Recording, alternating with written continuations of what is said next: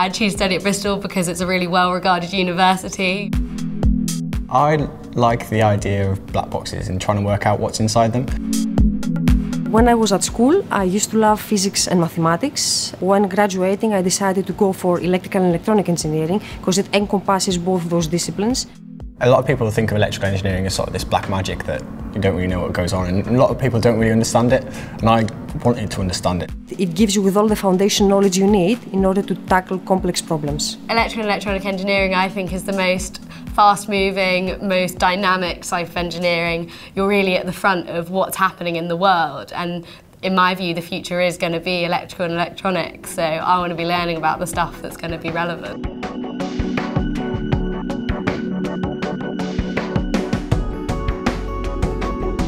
I think the big three societal issues are healthcare, energy, and transport. And these are three areas where you can clearly see the important role played by electronic engineering. Electronic engineering is everywhere, and one of the sort of modern applications that we're seeing more and more is green energy, like this wind turbine here. Everybody in the country has plugged something into a socket on the wall. In the past, this always come from sort of large coal-powered generators in big power stations, but as we move on to a more neutral way of generating energy, we're going to be seeing more and more things like this.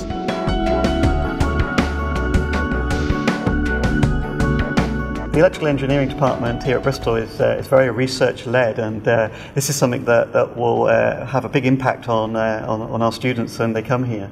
They're being taught by people who are really passionate about the subject and very, very knowledgeable. We sometimes get visiting lecturers in who are, doing their cutting-edge research, and I can sit there in the lecture and go, I was taught that on Monday, that kind of thing. That's really what, I enjoy being taught at Bristol. University makes sure you have to be a bit more independent than you ever were before.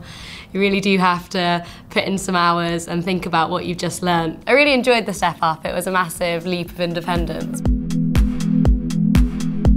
The course starts off covering the fundamentals. So in the first year we have to get students to know about digital systems, analog electronics, the foundations of control theory, together with a mathematical toolbox. You need to have skills, a good understanding of physics, a good mathematical understanding, but also be creative and be able to bring different disciplines together in new ways and make things happen differently. Certainly electronics is one of the faster moving engineering disciplines. It's probably a lot easier to introduce innovation into practice in electronics because of the type of the manufacture and the type of devices that we build. The practical lab sessions are relevant to the theoretical knowledge that you're learning, and kind of just back it up and reinforce that what you might not have understood through the theory. I think for me the main reasons to study at Bristol University would be the standard of teaching and academia that is here. What's fantastic here is that if you've ever got a problem, you can just ask. You have so much choice to give them an email and just say, look, I'm really struggling, can you help me? And they are more than happy to give you time. We are a research-led university, and for very good reason, because our staff are working on the cutting edge of this discipline. If I look at my own example, I teach mobile communications, and here for the last 3 or 4 years I've been doing work with Motorola. They're working on their 4th generation technology. You're not learning stuff from 5 years ago, you're learning stuff that's current and now, and every new development that comes in, you're being taught that. I can apply all the knowledge I gain throughout my studies into working on a project that can actually lead into a solution that can help people, either improving their life or either in the entertainment sector. I love problem solving. I think it's kind of embedded into any types of engineers, really.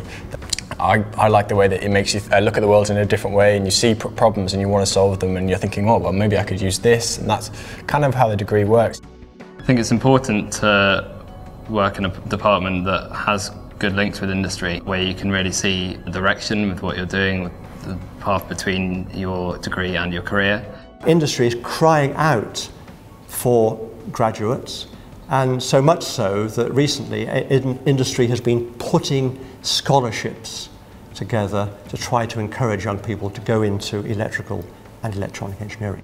We would target Bristol graduates because we are a hardware company. We build products, real RF hardware, and Bristol graduates in particular are skilled in that area.